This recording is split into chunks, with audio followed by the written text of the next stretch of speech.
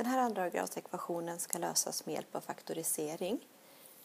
Och det är inte helt lätt alltid att se hur man kan faktorisera ett sådant här uttryck. Men ett bra tips är att man kan börja med att se om det är någonting man kan bryta ut. Och i det här fallet så har vi ju faktorn 2 i varje term. Vi börjar med att faktorisera genom att bryta ut 2:an.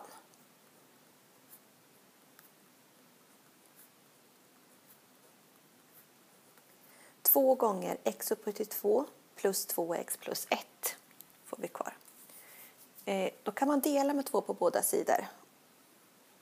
Och det kan man göra när man har en konstant som står utanför parentesen. Hade det varit ett x som står utanför parentesen, då är det inte en bra idé att dela den, för då tappar man bort en lösning.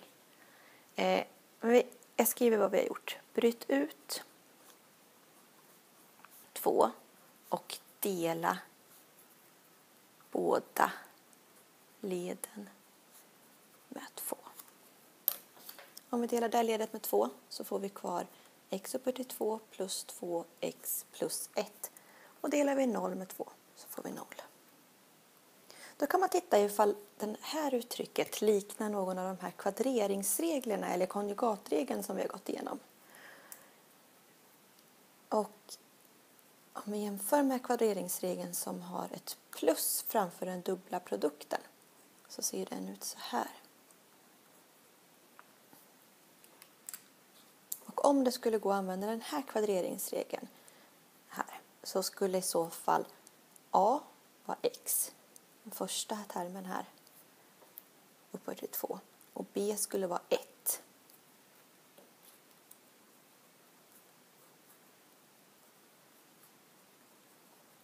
I så fall skulle vi få en parentes som skulle vara i kvadrat. Den dubbla produkten då, det blir ju 2 gånger a gånger b. Och om vårt a är x och vårt b är 1, så 2 gånger x gånger 1, det blir ju 2x.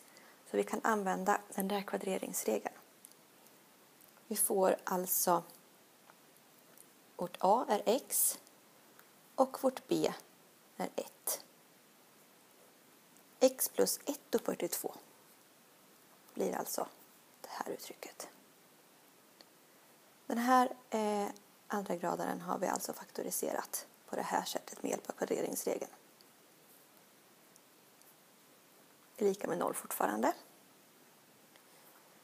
Vi har någonting upphöjt till 2 som är lika med 0. Vi tar roten ur på båda sidor och får x plus 1 är lika med 0, för roten ur 0 är 0.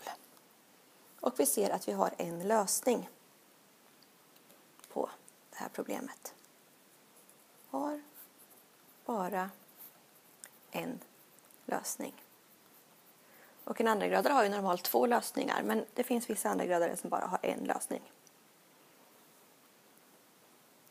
Svar: x är lika med minus 1.